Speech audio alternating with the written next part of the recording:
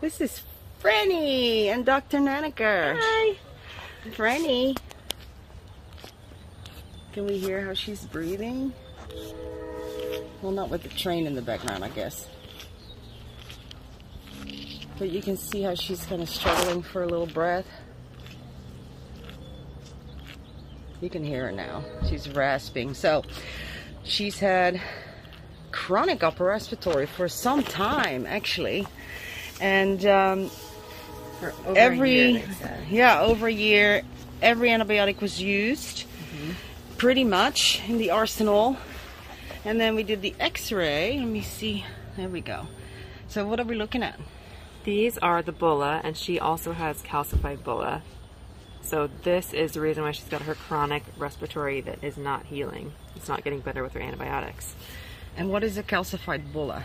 It's the inner ear area. And we're relating the calcified bulla to all of these upper respiratory signs that we're seeing.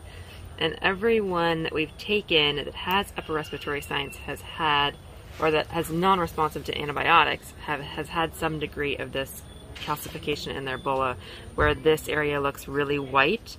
There should be more gray area in the middle, in the center. So that indicates the calcium. And why does that calcium form? We don't know. We think that it's secondary to inflammation and bacterial infection in there, that the body is responding this way. Inflammation, yeah, okay. Wow, so we're seeing this a lot. We're seeing it a lot.